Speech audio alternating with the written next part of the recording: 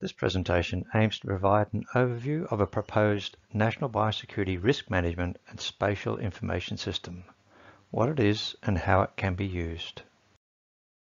The aim of this project is to develop a proof-of-concept spatial portal to support a proposal for a national plant biosecurity and risk assessment information system.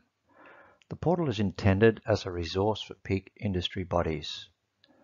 This project is an initiative of GreenLife Industry Australia and is a Hort Innovation Nursery Levy funded project.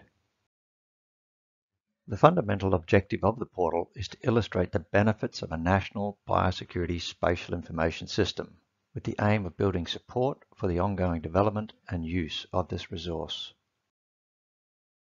The spatial portal provides an intuitive map-based interface that allows users to explore and manage a range of relevant data sets.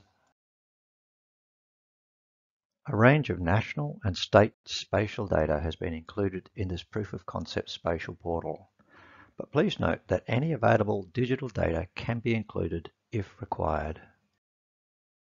All the available data sets are accessible from the table of contents on the left side of the portal. Of particular relevance are the biosecurity datasets.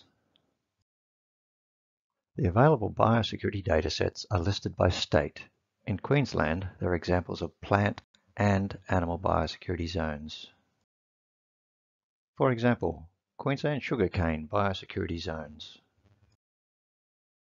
and fire ant infestation zones in Queensland. Example biosecurity zones in other states include potato cyst nematode in Victoria, fruit fly in South Australia, and varroa mites in New South Wales.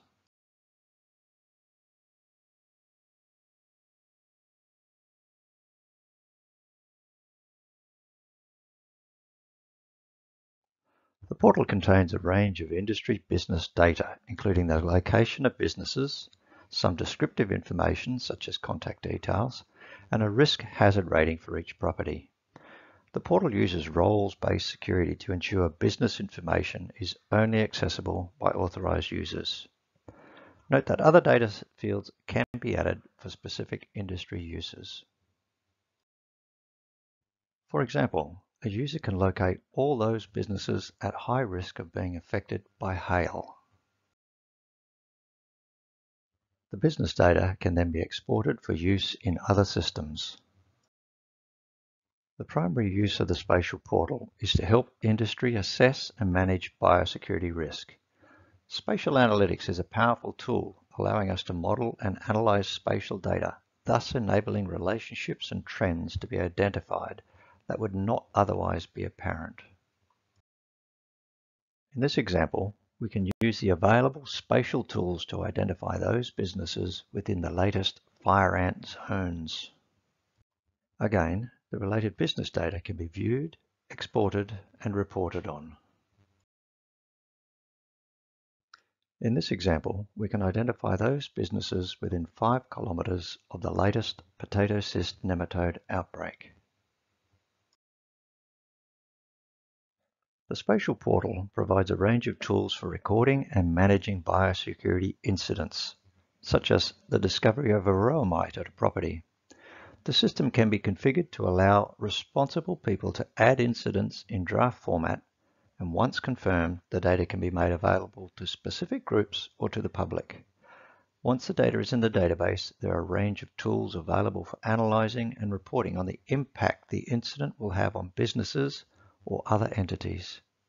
As a peak industry body, you can create and manage biosecurity incidents relevant to your industry. In this example, let's say that an industry member reports a biosecurity incident at 104 Chevelham Road in Palmwoods, Queensland. The system manager can use the property data to create an incident for that property. Then, using the spatial analysis tools, they can identify which of their industry members are potentially at risk and act accordingly.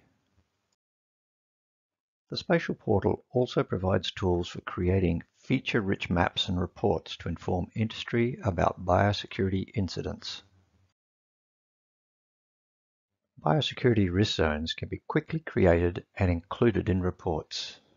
The portal allows you to visualize risk zones by their distance from the biosecurity incident. For example, 2500 meter zone, 5000 meter zone, and 10,000 meter zone. Using the portal's spatial analysis tools, we can quickly identify those businesses at risk in each zone and react to them accordingly. In addition, map reports can be generated and distributed in email or hard copy format. The live BOM data feed provides real-time weather information at both the state and national levels. For example, Queensland and New South Wales river observations and flood tendencies. The National Wind Speed Map. The National Rainfall Map. And the National Flood Warning Map. The Spatial portal also includes some cyclone hazard information that can be used to assess and manage risk to a business. Spatial analytics can be carried out on any of these data layers. For example, let's display the historic Category 5 cyclone paths. Then let's drill down on the path of Cyclone Marcia, which smashed into Queensland in February 2015. Spatial analytics allows us to find out which businesses were within 50 kilometres of Marcia, which provides an insight into who could have been badly affected. First, we display the historic Category 5 cyclone tracks. Then we select the track of Cyclone Marcia. Then we use spatial analytics to buffer the track by 50 kilometres. This then allows us to identify those businesses that were most severely impacted by the cyclone. Also included in the portal is the Australian tree crop map that summarises the extent of commercial horticultural tree crops in Australia. Tree crops include avocado, banana, citrus, macadamia, mango, olive and truffle. The portal's mapping, spatial functions and reports are available for use with this data. This has been a brief introduction to the proposed National Spatial Biosecurity Information System. It has hopefully provided you with some insights into what is possible and the benefits it can provide to your industry.